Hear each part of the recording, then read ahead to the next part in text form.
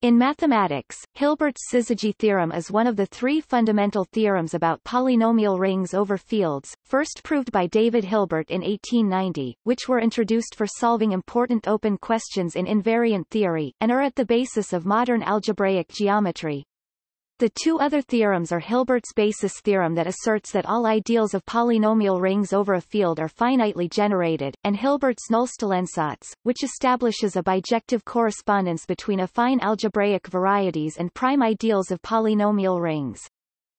Hilbert's syzygy theorem concern the relations, or syzygies in Hilbert's terminology, between the generators of an ideal, or, more generally, a module.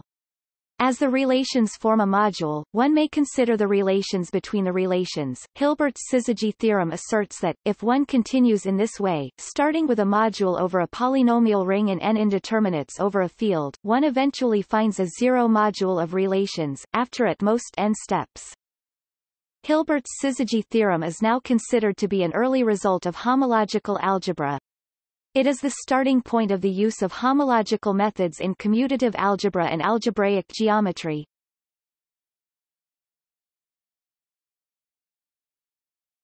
Topic: History. The syzygy theorem first appeared in Hilbert's seminal paper, Über die Theorie der algebraischen Formen, 1890. The paper is split into 5 parts. Part 1 proves Hilbert's basis theorem over a field, while Part 2 proves it over the integers. Part 3 contains the syzygy theorem, Theorem 3, which is used in Part 4 to discuss the Hilbert polynomial. The last part, Part 5, proves finite generation of certain rings of invariance. Incidentally, Part 3 also contains a special case of the Hilbert-Birch theorem.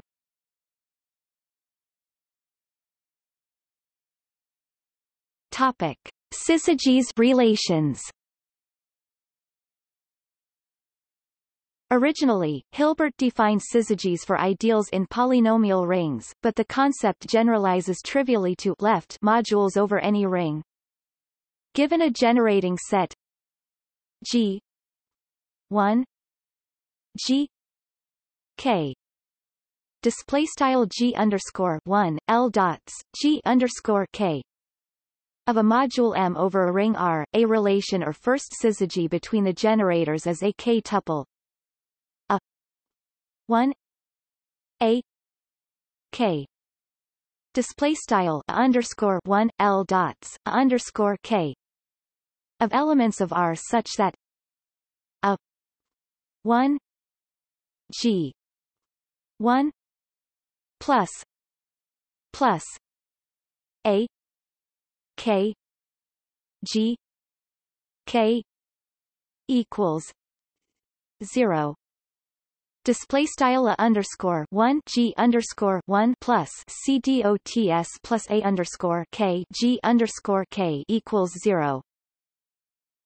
Let L 0 display style L underscore 0 be the free module with basis G 1 G K display style G underscore 1 L dots G underscore K.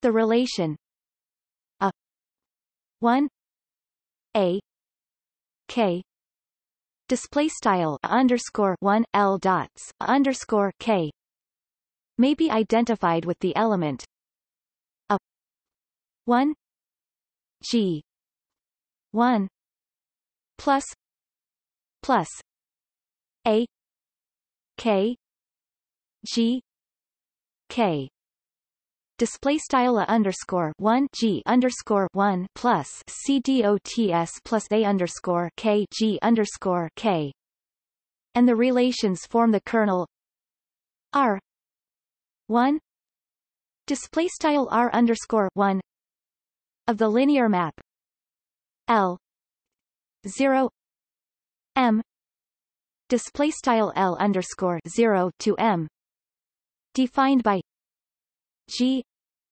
I display style G underscore I maps to G underscore I. In other words, one has an exact sequence 0 R 1 L 0 M 0 display style 0 to R underscore 1 to L underscore 0 to M to 0. This first syzygy module R 1 display style R underscore 1 depends on the choice of a generating set, but if S 1 display style S underscore 1 is the module which is obtained with another generating set, there exist two free modules F 1 display style F underscore 1 and F 2 display style F underscore 2 such that R 1 F 1 S 1 F 2 display style R underscore 1 O plus F underscore 1 Cong S underscore 1 O plus F underscore 2 where display style O plus denote the direct sum of modules. The second syzygy module is the module of the relations between generators of the first syzygy module. By continuing in this way, one may define the kth syzygy module for every positive integer k. If, for some k, the kth syzygy module is free, then, by taking a basis as a generating set, the next syzygy module and every subsequent one is the zero module. If one does not take a basis as generating sets, then all subsequent syzygy modules are free. Let n be the smallest integer, if any, such that the nth syzygy module of a module M is free or projective. The above property of invariance, up to the sum direct with free modules, implies that n does not depend on the choice of generating sets.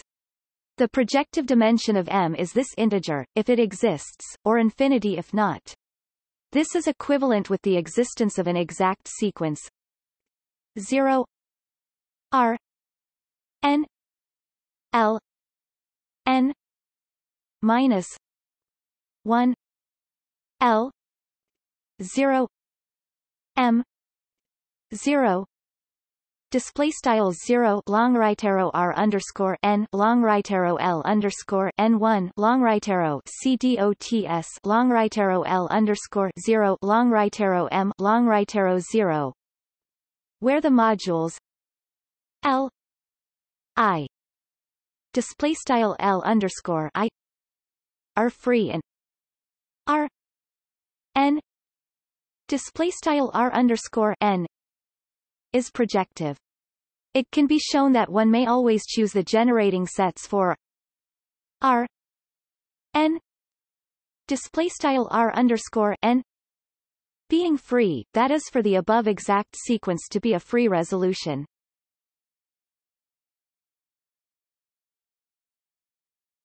Topic statement. Hilbert's syzygy theorem states that, if M is a finitely generated module over a polynomial ring K x 1 x n display style K x underscore 1 L dots x underscore n in n indeterminates over a field K, then the nth syzygy module of M is always a free module.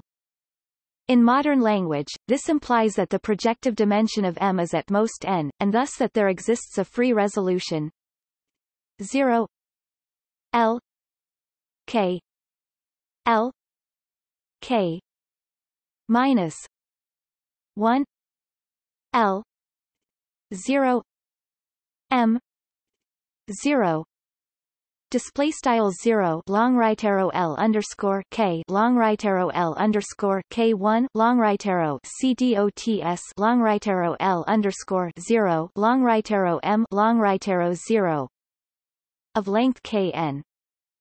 This upper bound on the projective dimension is sharp, that is, there are modules of projective dimension exactly n. The standard example is the field K, which may be considered as a K x 1 x n display style k x underscore 1 L dots x underscore n module by setting x I c equals 0 display style x underscore I c equals 0 for every I and every c element of k. For this module, the nth syzygy module is free, but not the n-1 th1 for a proof. See section Koszul complex, below.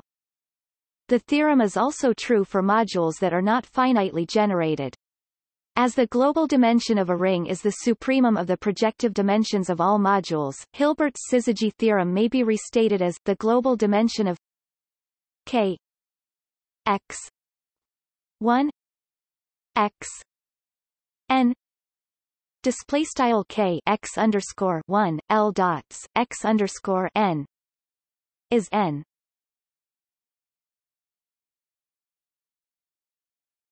Topic: low dimension. In the case of zero indeterminates, Hilbert's syzygy theorem is simply the fact that every vector space has a basis. In the case of a single indeterminate, Hilbert's syzygy theorem is an instance of the theorem asserting that over a principal ideal ring, every submodule of a free module is itself free.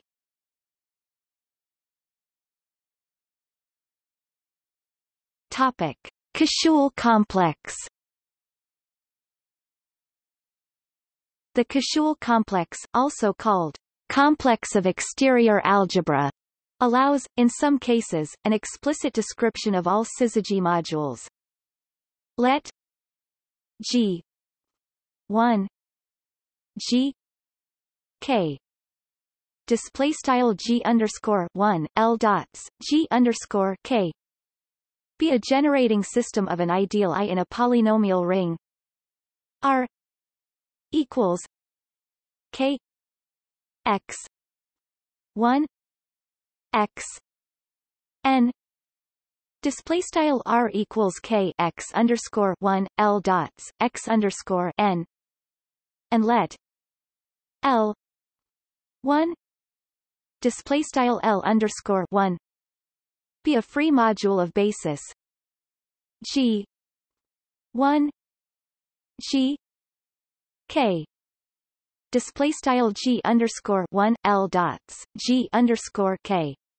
The exterior algebra of L1 display style L underscore 1 is the direct sum lambda L1 equals T equals 0 KLT display style lambda L underscore 1 equals big O plus underscore T equals 0 caret K L underscore T, where LT display style L underscore T is the free module, which has as a basis the exterior products GI1 GIT display style G underscore I underscore 1 wedge CDOTS wedge G underscore I underscore T such that I1 I2 IT display style I underscore 1. In particular, one has L 0 equals R display style L underscore 0 equals R. Because of the definition of the empty product, the two definitions of L 1 display style L underscore 1 coincide, and L T equals 0 display style L underscore T equals 0 for T greater than K. For every positive T, one may define a linear map L T L T minus 1 display style L underscore T to L underscore T1 by G I 1 G I T J equals 1 T minus 1 J plus 1 G I J G I 1 G caret I J G I T display style G underscore I underscore 1 wedge CDOTS wedge G underscore I underscore T mapsto sum underscore J equals 1 caret T minus 1 caret J plus 1 G underscore I underscore J G underscore I underscore 1 wedge CDOTS wedge wide hat G underscore I underscore J wedge CDOTS wedge G underscore I underscore T, where the hat means that the factor is omitted. A straightforward computation shows that the composition of two consecutive such maps is 0, and thus that one has a complex 0 L T L T minus 1 L 1 L 0 R I display style 0 to L underscore T to L underscore T1 to CDOTS to L underscore 1 to L underscore 0 to R I. This is the Koszul complex.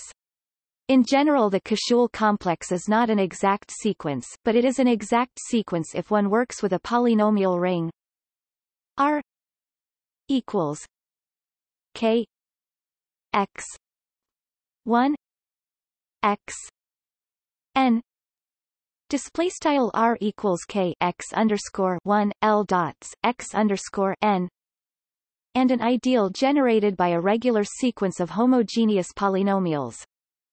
In particular, the sequence X 1 X N display style X underscore 1 L dots X underscore N is regular, and the Koszul complex is thus a projective resolution of K equals R X 1 X N display style K equals R Langle X underscore 1 L dots X underscore N Wrangle. In this case, the nth syzygy module is free of dimension 1 generated by the product of all G I display style G underscore I.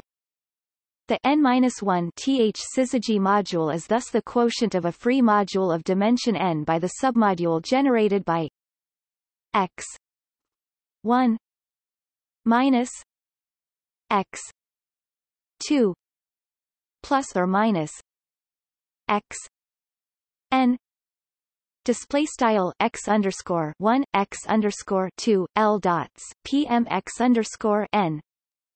This quotient may not be a projective module, as otherwise there would exist polynomials P I display style P underscore I such that P 1 X 1 plus P N X N equals 1 display style P underscore 1 X underscore 1 plus CDOTS plus P underscore N X underscore N equals 1, which is impossible substituting the X I display style X underscore I by 0 in the latter equality provides 1 equals 0. This proves that the projective dimension of K equals R X 1 X N display style K equals R Langle X underscore 1 L dots X underscore N Wrangle is exactly n. The same proof applies for proving that the projective dimension of K X 1 X N G 1 G T display style K X underscore 1 L dots X underscore N Langle G underscore 1 L dots G underscore T Wrangle is exactly T if the G I display style G underscore I form a regular sequence of homogeneous polynomials.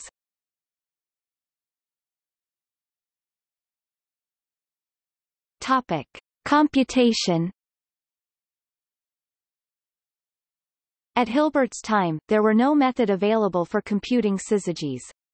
It was only known that an algorithm may be deduced from any upper bound of the degree of the generators of the module of syzygies. In fact, the coefficients of the syzygies are unknown polynomials. If the degree of these polynomials is bounded, the number of their monomials is also bounded. Expressing that one has a syzygy provides a system of linear equations whose unknowns are the coefficients of these monomials. Therefore, any algorithm for linear systems implies an algorithm for syzygies, as soon as a bound of the degrees is known. The first bound for syzygies, as well as for ideal membership problem, was given in 1926 by Greta Hermann. Let M a submodule of a free module L of dimension T over K x 1 x n display style K x underscore 1 L dots x underscore n. If the coefficients over a basis of L of a generating system of M have a total degree at most d, then there is a constant C such that the degrees occurring in a generating system of the first syzygy module is at most T d 2 C n display style TD caret 2 caret CN. The same bound applies for testing the membership to M of an element of L. On the other hand, there are examples where a double exponential degree necessarily occurs. However, such examples are extremely rare, and this sets the question of an algorithm that is efficient when the output is not too large. At the present time, the best algorithms for computing syzygies are Grobner basis algorithms. They allow the computation of the first syzygy module, and also, with almost no extra cost, all Syzygies modules.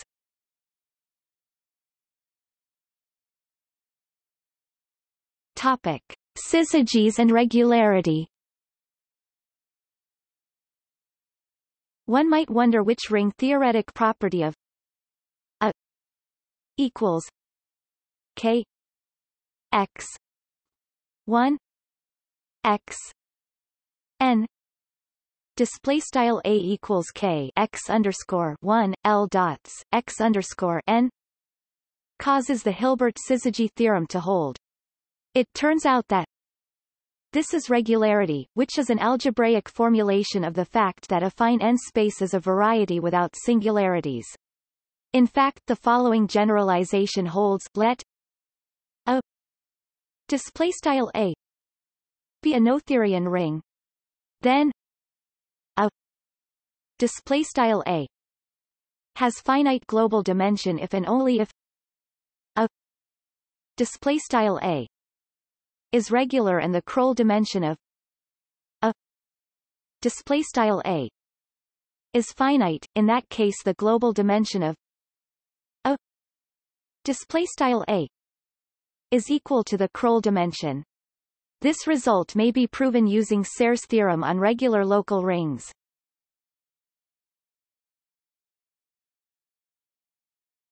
Topic: See also Quillen-Suslin theorem, Hilbert series and Hilbert polynomial.